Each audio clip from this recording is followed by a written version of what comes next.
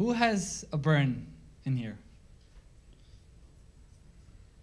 A scratch? A scar? Wow. Ooh. Okay. Scar team, let's go. So,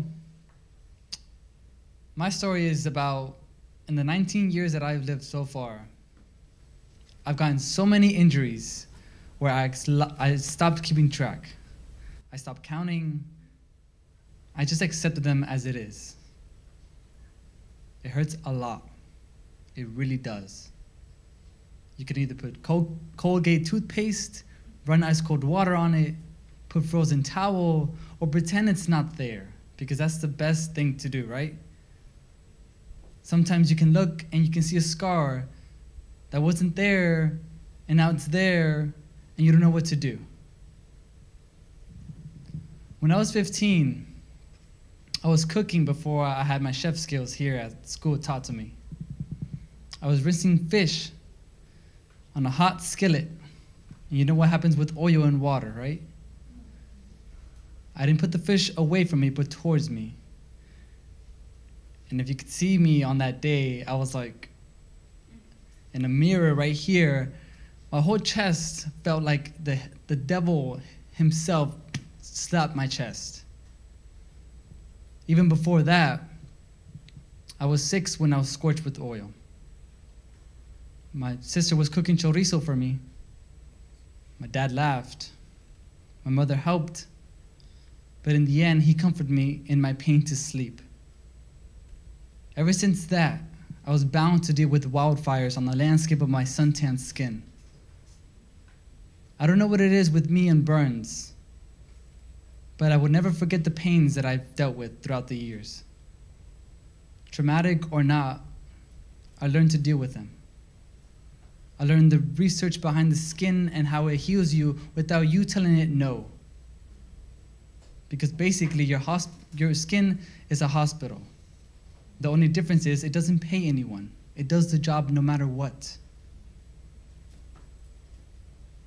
When I was 18, a year ago, I was on a roof with my dad working.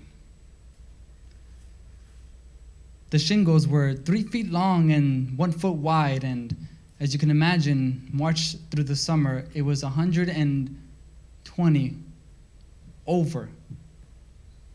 We had to wear pants thick as polar bears and hats wide as palm trees, but that didn't stop me from getting burned. The broiling sun was so intense, it melted the black coating on my gloves.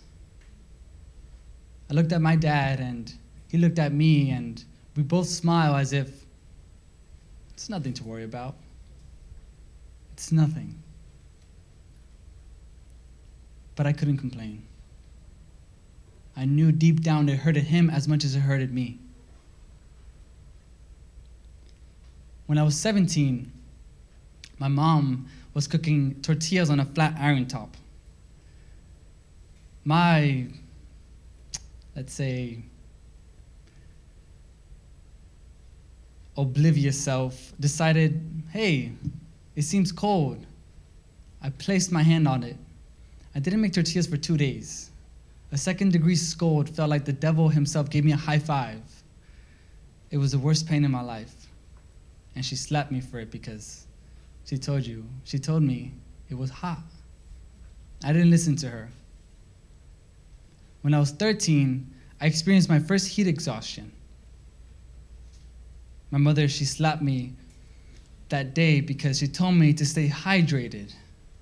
During the workout, I told myself, no pain, no gain. She replied as if she read my mind, you'll get the pain you need to gain.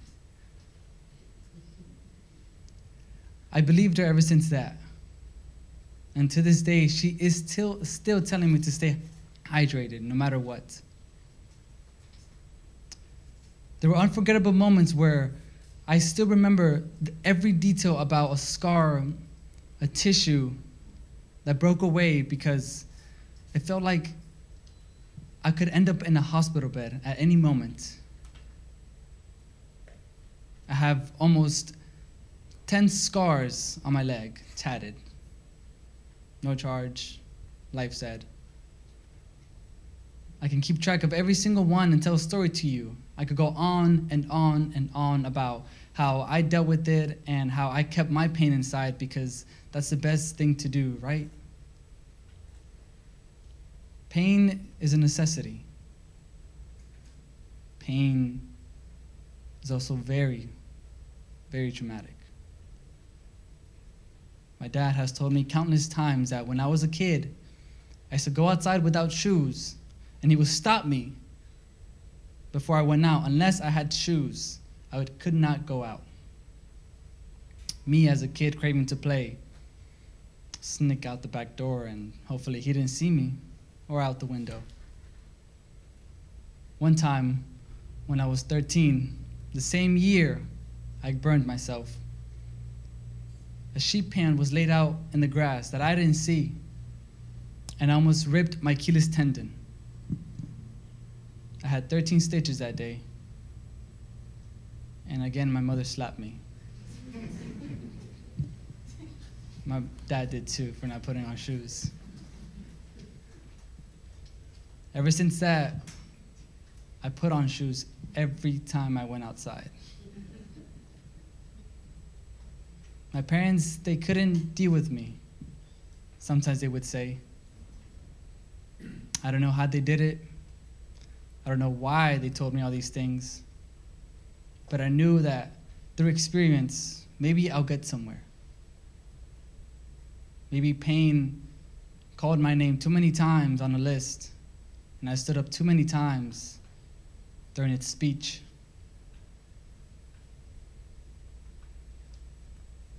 There were times where I felt like I could give up at any moment, at any time.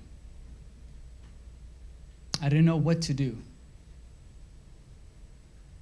There were times where my parents weren't home and I would knock myself out because I would play too much with my brother, or I would play too much with other things that I was not supposed to play with, and completely give up right there and then. I would sometimes feel like I was dying. I would sometimes feel like I am still dying because those traumatic events are stuck with me. I tell people when they see my scars, yeah, I know. I should have done this. I should have done that. Didn't you see it? They said. No. How a few months ago, I got burned by a 400-degree oven door on my left elbow, barely a month into my job. They asked me for work compensation. I said, no, it's okay. I'm a big boy. I should have taken it.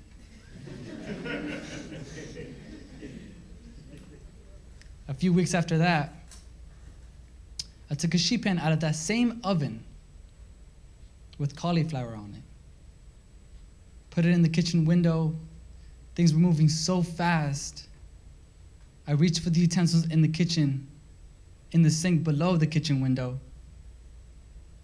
And next thing you know, I got Harry Potter marks on my forehead. And for 2 months, they called me Harry Potter Mexican. That's the kitchen, they told me. That's the way it goes. And now through those experiences, I realized that no matter what, somehow I didn't give up. I didn't complain. I didn't tell myself, you know what, you should quit. You know what, you should just leave.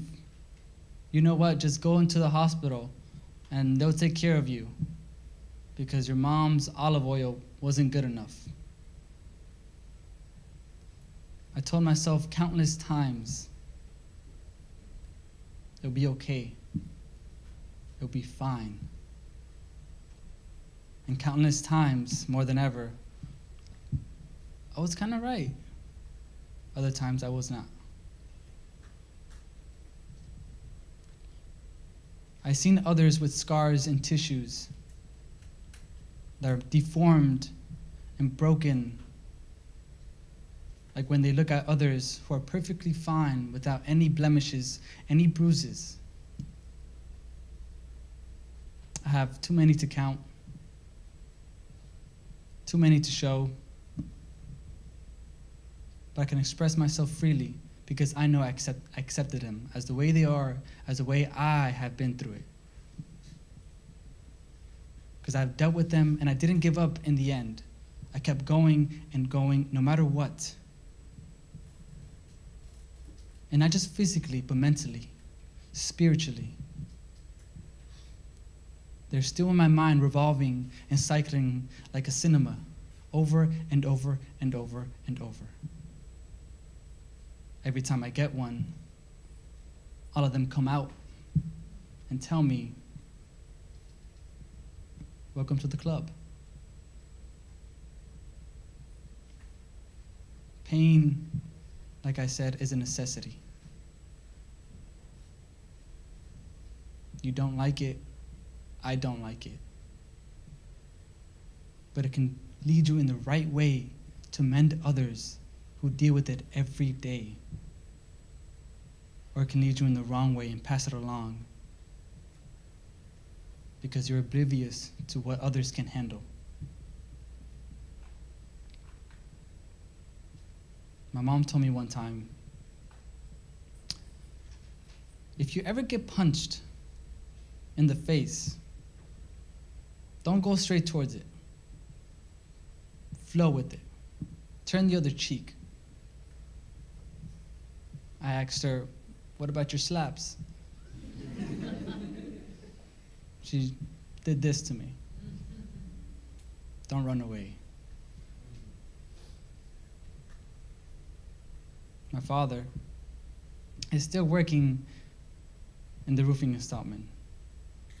Brand new houses with him on top since the market's back on its feet. He tells me, it never is easy. It will never be easy. No matter how much you tell yourself, it's always harder each day and every day. But that's the fun part. I still don't know what he means by that. What's so fun about it?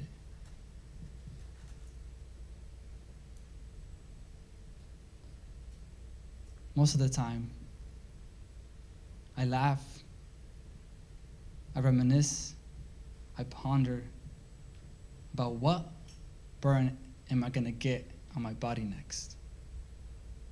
No matter how alert I am, no matter how much keen I have in my eye, anything can happen in life.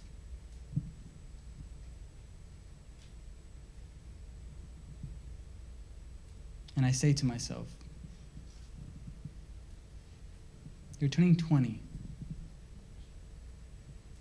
You're about to hit a pinnacle. What other 20-year-olds say, it's gonna go by like that. Next thing you know, you're 27. You're 37 with kids and a wife and a house and a mortgage and, oh gosh. I'm not afraid, but I am excited. I'm still in pain, but I smile because that's the best thing to do. Because Colgate toothpaste is your best friend for at least 17 years.